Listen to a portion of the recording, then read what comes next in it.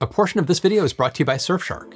Where there's tech, there's magnets. The strong magnets that generate their own magnetic field, also known as permanent magnets, aren't only on your fridge. They're in multiple places inside your fridge, and in your cell phone, headphones, and hard disk drive too. Permanent magnets are also a critical resource for renewables because the generators in some wind turbines and motors in electric vehicles, they rely on them to run. This is far from ideal though. Most permanent magnets are made from what are called rare earth metals, and these elements are difficult to mine, expensive, and not widely recycled. And processing rare earths creates radioactive waste. Plus, the vast majority, over 90%, are sourced from China alone, which creates a supply chain risk. As a result, the elements most crucial to clean energy are ironically the most unsustainable. But what if we could avoid using them altogether, and potentially make better electric motors? With his design for a permanent magnet-free electric motor, a Floridian high school student has just shown us how. And another company is using cloud computing to try to improve electric motor performance. There's some exciting advancements being made when it comes to electric motors, but how much of a difference can they make? I'm Matt Ferrell. Welcome to Undecided.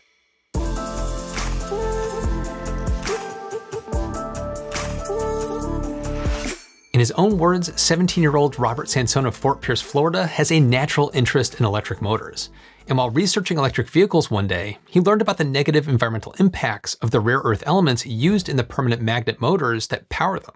This sparked an interest in developing an alternative type of motor without rare earths. But first, what are these rare earth elements and why are they so problematic? Well, 17 elements of the periodic table are considered rare earth elements or rare earth metals, also known as REEs. And to clarify, rare earths aren't really rare in terms of crustal abundance, so much as rarely found in quantities large enough to justify mining. However, we're surrounded by rare earths every day.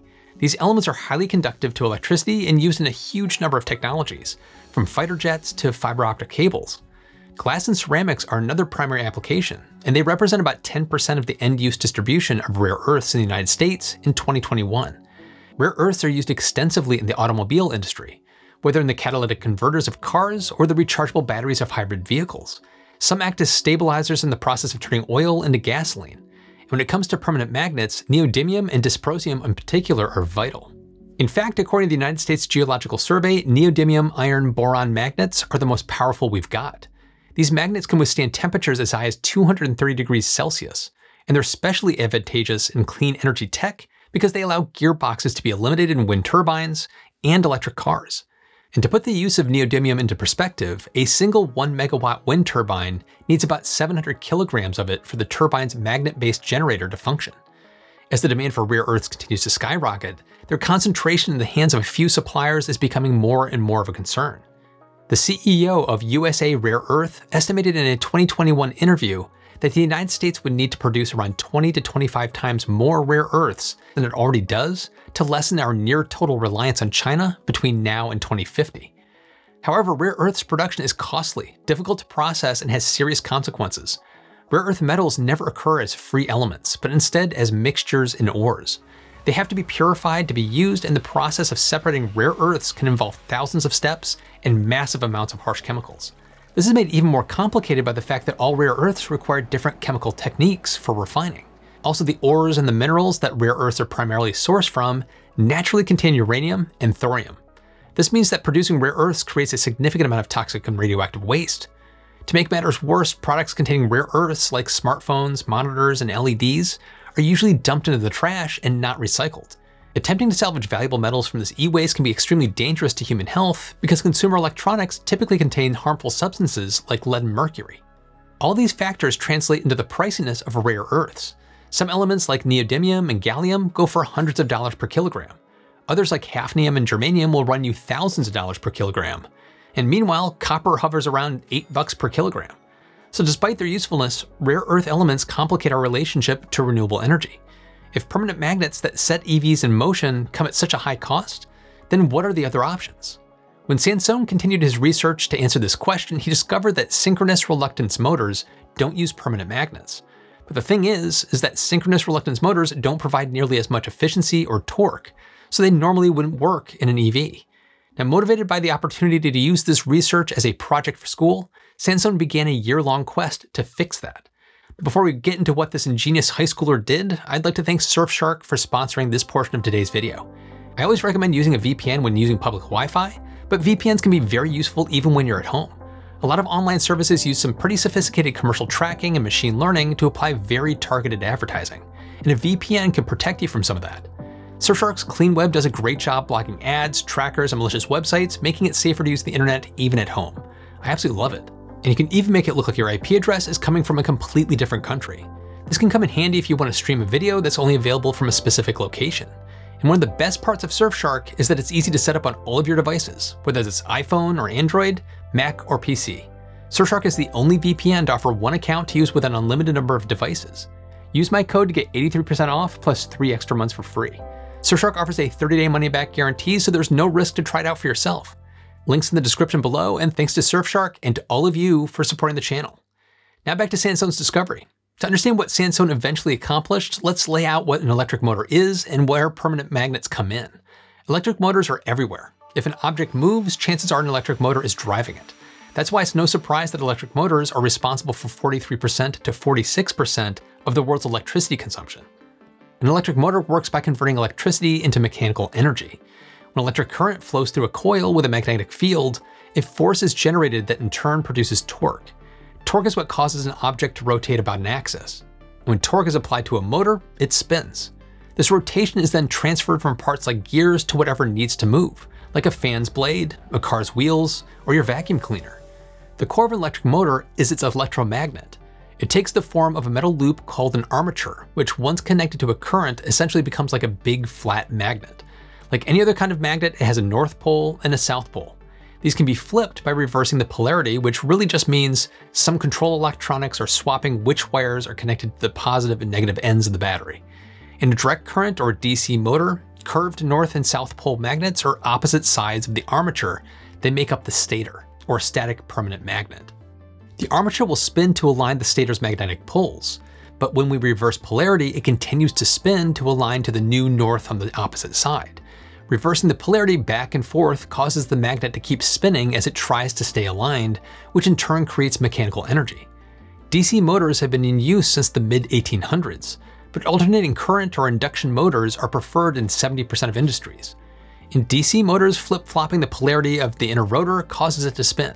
In an AC motor made famous by everyone's favorite scientist, Nikola Tesla, power is sent to paired coils positioning along the stator to produce a magnetic field in the rotor, which is affectionately referred to as a squirrel cage. Don't ask me why. And these coils are charged in a rotating phase sequence, essentially creating a swiftly rotating magnetic field. The magnetized rotor then spins to try to catch up to the field flowing around the stator.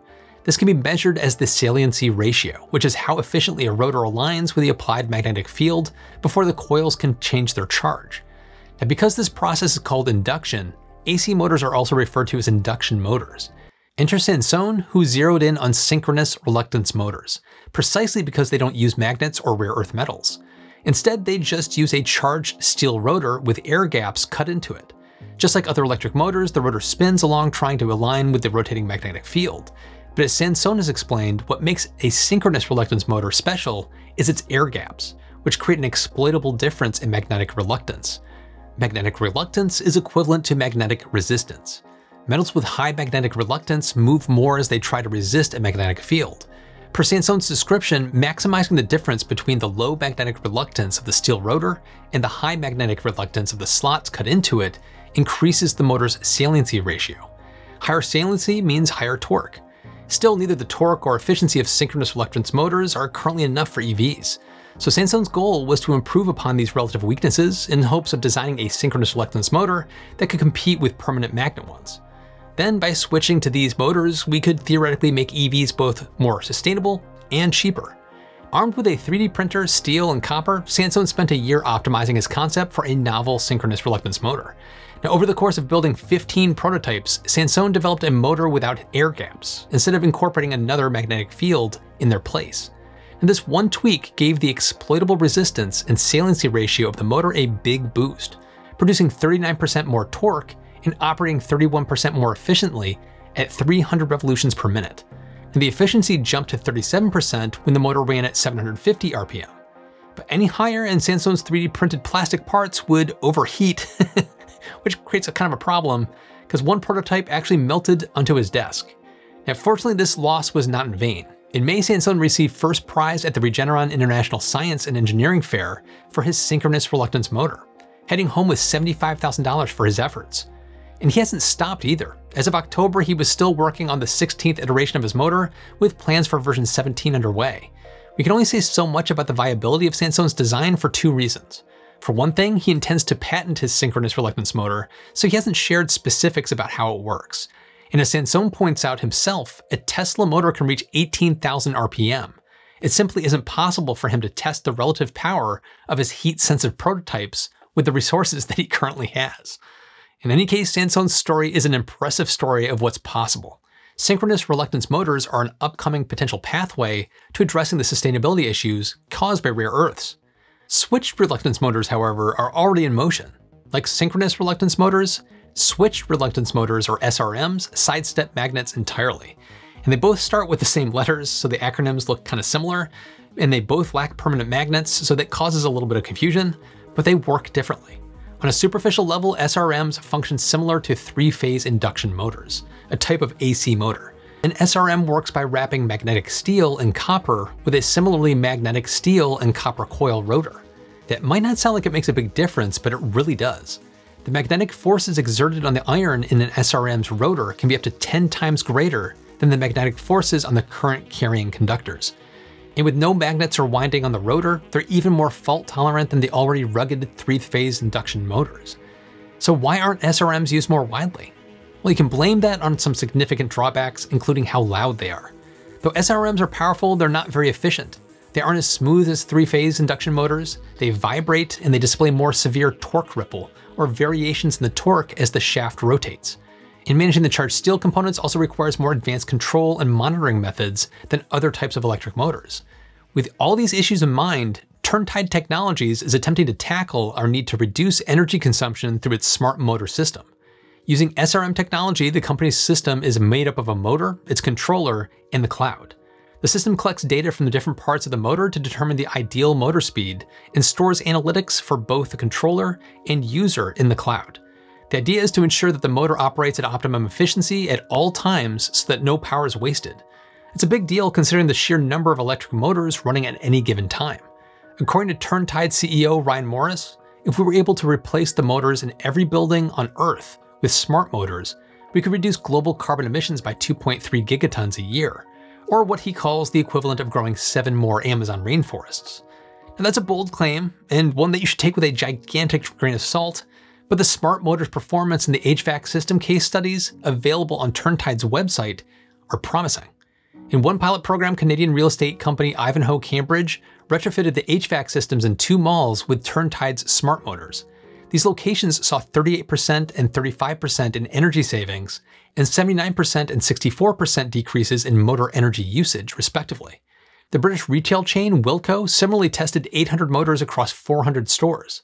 The company saw 40% in energy savings alongside an additional 20% in savings when coupled with building automation.